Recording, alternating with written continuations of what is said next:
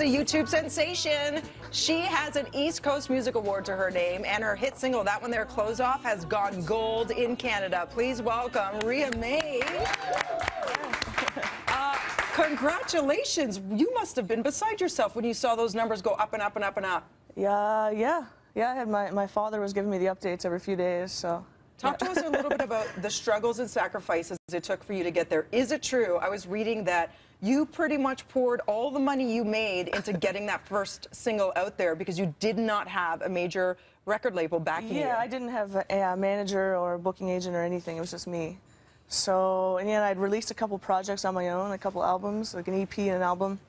And it's a struggle. Like, you know, everyone's struggling in the music industry, and I just kind of pulled back and stopped touring in 2014, worked a million jobs, and just was like, I got to do it myself. Like what? What are we talking? Because people think it's so easy, right? I want to get what she's getting, but talk to us about that. I did a lot. I was like anything. Like I had some real estate agents that were hiring me to just like sort their receipts. I was building things for Disney at the movie theaters.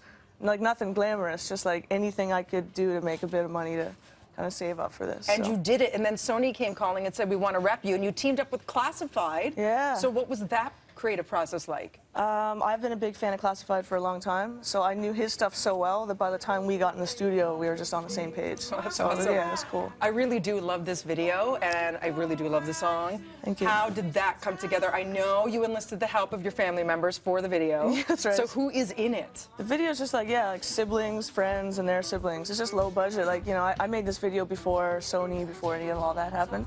I did not think. Oh, so this was a shoestring video too? Yeah, I didn't think this many people were going to be watching it. So then people were like, who's the handsome guy in the video? I'm like, back off, it's my brother.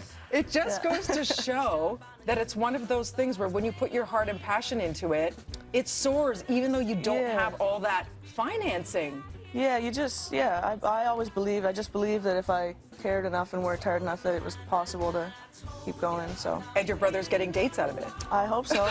I hope so. Was it awkward? Because, I mean, listen to the lyrics and you look, it's you know, replicating a really sexy, you know, dancing, you're looking for love, you're looking to take the clothes off. Was it awkward having family members there while you're on the prowl? Yeah, but you know what?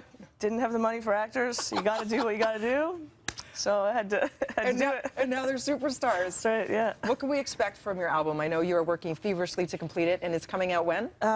It's going to be out in the spring. Okay. It's produced entirely by Classified, but I did actually just print some vinyl. I finished it, and I have vinyl with me at shows.